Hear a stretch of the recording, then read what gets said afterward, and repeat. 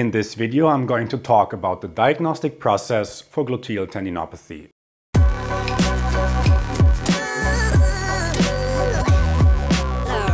Get our very own assessment ebook and mobile app. Links are in the video description.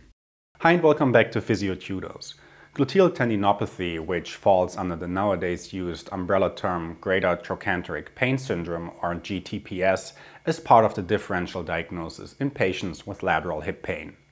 Pain and tenderness over the greater trochanter is the hallmark symptom in GTPS. Women over the age of 40, generally overweight and living a sedentary lifestyle, are mostly affected, but the condition is also seen in athletes, particularly runners. The symptoms have an insidious onset and worsen over time. They may be aggravated by lying on the affected side at night and with prolonged sitting and subsequent rising up from the seated position, especially if the patient had been sitting in low sitting positions where the hip is flexed beyond 90 degrees, as the tensile and compressive forces of the tendons around the greater trochanter are higher. Generally speaking, tendons who experience normal and regular load are in a state of homeostasis. Slightly greater than normal load will lead to a net anabolic biological response, which results in increased tensile strength.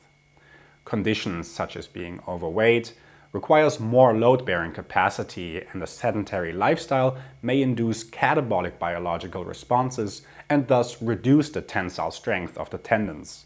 On the other hand, loads that are much greater than normal hinders the tendon to adapt appropriately and can lead to the development of tendinopathy.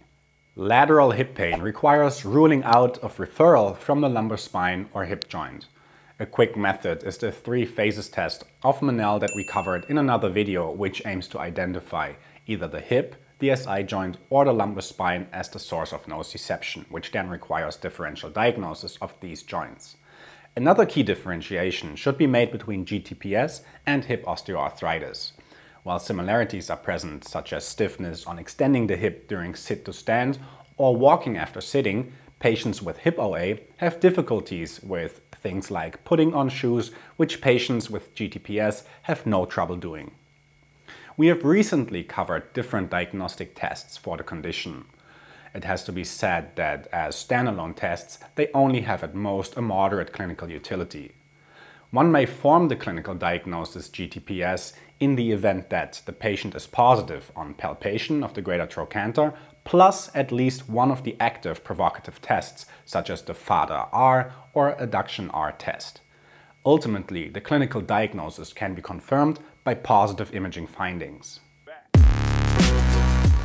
Okay, I hope you enjoyed this video discussing the diagnostic process of gluteal tendinopathy, and of course, if you did, hit the like button and share it with a colleague or friend. If you are new here or haven't subscribed yet, please do so. It's free and it helps us out a ton. Make sure to check the links in the video description to our assessment ebook and mobile app and other ways to support this channel. As always, this was Andreas for Physiotutors. I'll see you in another video. Bye.